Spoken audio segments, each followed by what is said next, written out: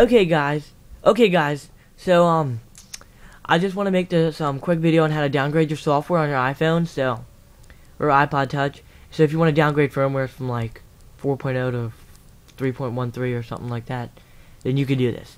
So first, what you want to do is you want to download a program called Tiny Umbrella.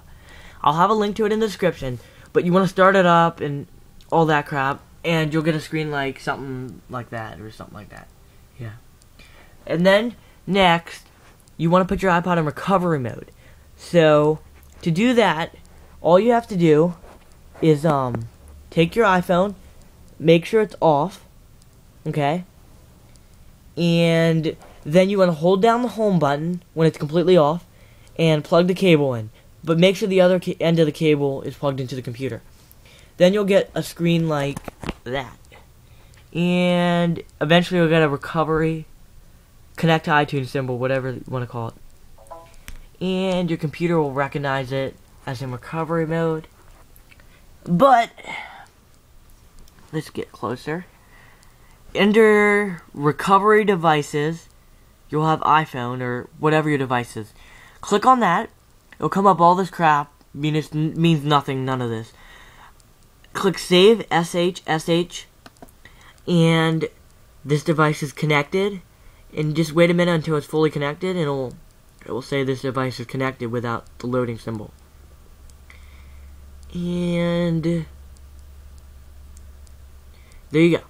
So next, what you want to do is you want to start the TSS server. Just click start. Now you can minus out of this program, but I want you to start up iTunes. Okay. And it will say your iPod's in recovery mode and crud like that. And so you want to click Shift and Restore. And choose your own software. So I have all these different firmwares, as you can see. I don't want to restore my iPod, but just click one, click open, and it will start restoring. Now, you will get a 1015 error. I guarantee it, most likely.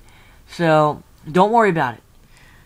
What I want you to do is when you get the 1015 error near the end of it, open up Tiny Umbrella and click Stop TSS server. And then I want you to click Exit Recovery.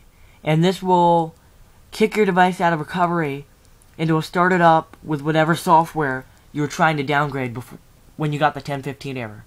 And it works all the time. It's a great tool to use. I use it a lot. But that's how you do it. Short and to the point. I tried to make this video. But if you have any questions, just comment below. Rate the video, subscribe. I'll